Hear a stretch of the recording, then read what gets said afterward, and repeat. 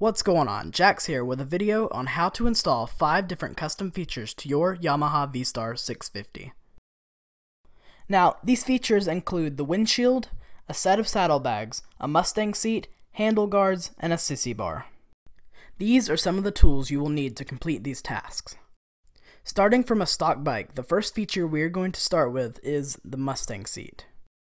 After removing the stock seat, you want to place down the Mustang seat to where the hole fits the knob in the back.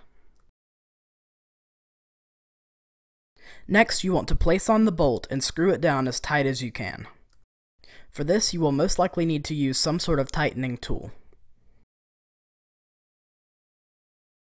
And here we have our first feature completely installed. The next feature we are going to be installing is the sissy bar. You want to start off by removing all the bolts and the chrome on the back fender. Once you have done so, you want to slide the sissy bar in over where the bolts were and line it up with the holes. Once you have lined up the sissy bar with the holes, you want to re-add the bolts. After tightening these down, you are done with the sissy bar. The next feature we're going to install is the set of saddlebags. First off, you want to take the saddlebag and set it to where the front of the lid is facing the inside of the bike. Next, you want to place it on the notch that is provided.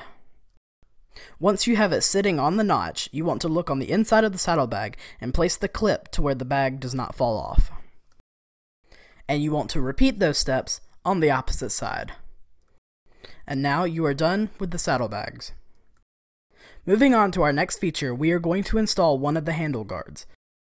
You want to start off by removing the mirror and inserting the handle guard in the slot where the mirror was. Then you want to place the mirror back on and tighten it. Make sure that you line them up correctly.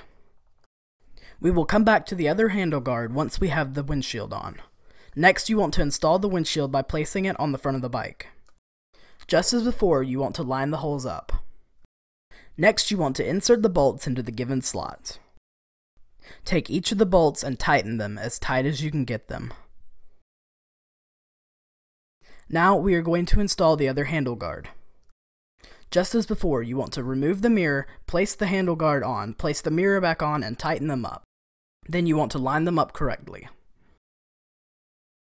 And with that, we have our fully modded Yamaha vstar650.